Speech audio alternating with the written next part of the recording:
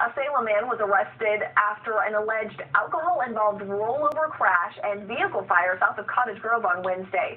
Witnesses told troopers Michael Peters was speeding south when he hit a curb and lost control of his car. The car then slid off the road and up an embankment, then rolled back down the hill where it caught fire and was soon fully engulfed in flames.